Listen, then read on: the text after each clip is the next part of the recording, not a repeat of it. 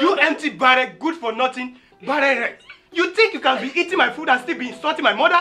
I didn't do that. You didn't do what? I can't do that. You did do what? If you move out of this house, you have gone forever.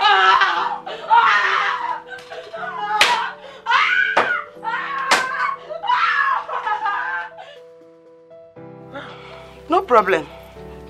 I will help you. Oh, thank you. But you know what? My findings made me to understand that you are the one that has problem here. Me? Yes. How do you mean? Because I know your husband to be a perfect man. Have you met my husband before? I don't understand you. What are you saying? Not just met. I knew him. As in, we've been together for a long time. And as a matter of fact, I've aborted 3 pregnancies for him. You must be out of your sense. You must be out of your sense. You must be out of your sense. Saying that. Please. Stand up, please.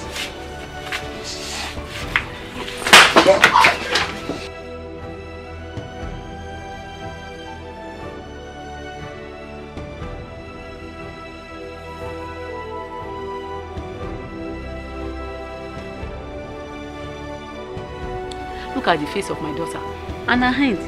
Look at the way your son beats her up. Eh? Is it possible for a lady to enter into marriage and refuse to give birth in this part of the world? Is it possible, my dear?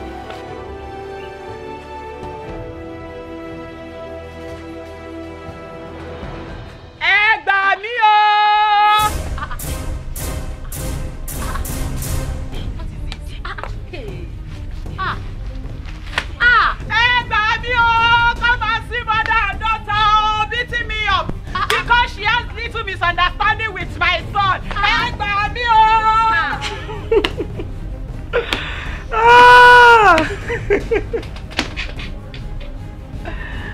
So you can come to my office begging for contract.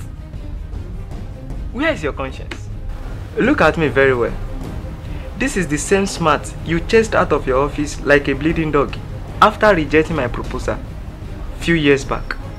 Mr. Smart, look, at this point, God has celebrated you. Mr. Smart, let me just congratulate you for this beautiful outfit that you have put on.